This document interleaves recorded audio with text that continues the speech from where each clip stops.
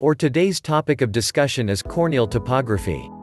History of corneal topography. In early 17th century, Scheiner used reflection of marbles from the cornea as perhaps the earliest corneal topography. Placido's disc was a major advancement in the late 19th century.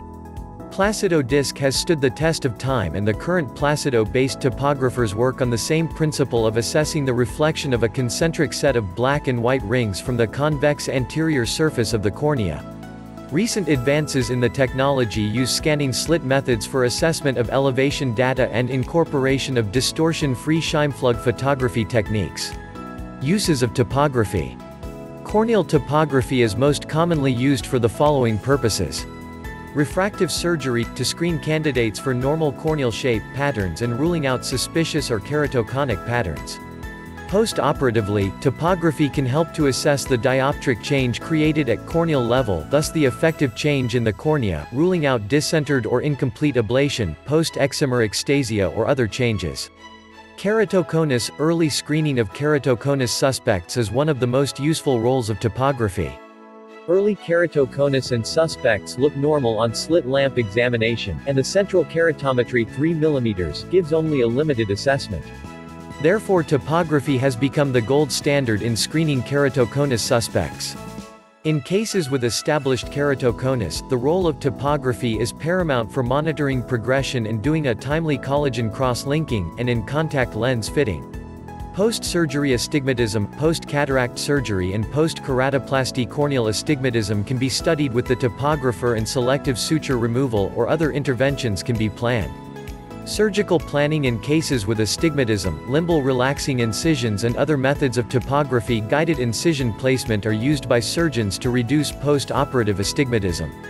Effect of corneal and ocular surface disorders. Disorders such as pterygium, limbal dermoid, localized corneal scars can cause a change in the corneal topography, and thus the monitoring is very useful.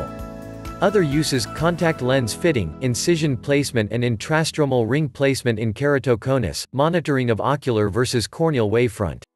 General principles. Corneal topography uses three of the following principles. Placido Disc Reflection scanning slit Scheimpflug photography. Placido Disc Reflection for curvature analysis.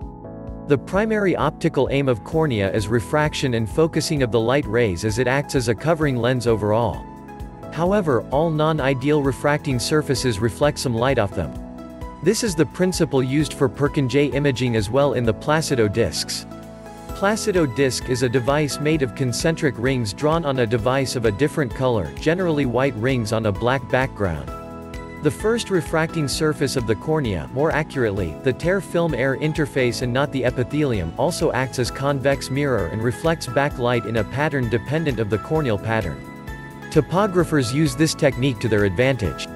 Whereas the original Placido discs were aimed at qualitative keratoscopy, the videokeratoscope or the topographer uses mathematical formulae to provide a point-to-point quantitative gradient of these subtle changes in topography.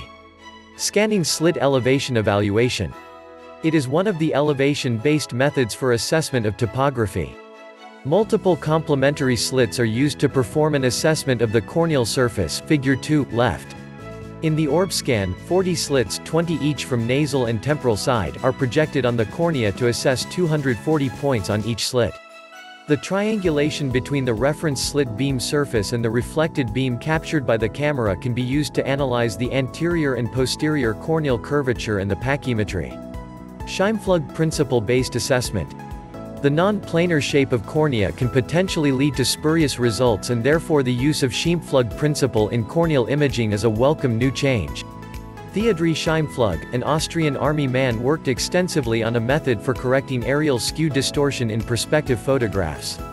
Even though the technique was described before him, his development of the principle led his name to be associated with the principle. In an ideal scenario, the lens plane and the image plane are parallel. Therefore, a linear object will form a plane of focus parallel to the lens plane and thus can be focused totally on the image plane. Consider a situation when the object is not parallel to the perspective image plane. It will not be possible to focus all the image on a plane parallel to image plane. Thus this may lead to image distortion. However, according to the Scheimpflug principle, when a planar subject is not parallel to the image plane, an oblique tangent can be drawn from the image, object and lens planes, and the point of intersection is called Scheimpflug intersection. Using this orientation, a careful manipulation of the image plane and the lens plane can however lead to a focused and sharp image on the non-parallel object. Interpretation of a topography printout. A modern topography printout can be quite daunting for the beginner because of the volumes of data it contains. This is a major shift from the rather simplistic video keratographs and keratometers. A stepwise approach is very handy in interpretation. Step 1. Correctly identify the patient, age and eye. Step 2. Start by looking at the quad or multi-map option as it gives the best visual comparison of the data. Below are the multimap 4x options in the orb scan, Bausch and Lomb, NY topographer which is Placido and scanning slit based, and the Cirrus CSO, Italy topographer which is Placido and Scheimpflug based. Step 3. Next step is to look at the pseudocolor scale and identify the range and gradient of the values given. Each scan will have a color coding scale for the indices measured. For the absolute topographic map, these will the absolute dioptric value at that point of the cornea. As we are trained to look at patterns for keratoconus or other corneal abnormalities, a tighter color coding scale may enhance patterns or more lax color coding scale will lead to missing out patterns. Step 4. On an absolute scale, the green colors are most representative of normative data and thus a quick review of the scan will help. Too much red is almost always abnormal. The scan should now be mentally compared to patterns seen in keratoconus or other suspected corneal disorder. A classical pattern may be picked up easily, however more experience is required for atypical patterns. Step 5. The next step is to look at the actual numbers on the charts and in the statistics boxes. Numerical overlays show thinning and central corneal thickness, apical keratometry, anterior and posterior corneal elevations and specific details at a point, which can be assessed by moving the cursor on that point. The figure below shows the important numerical overlays in a Scheimpflug topography printout. Step 6. Compare with slit lamp findings again.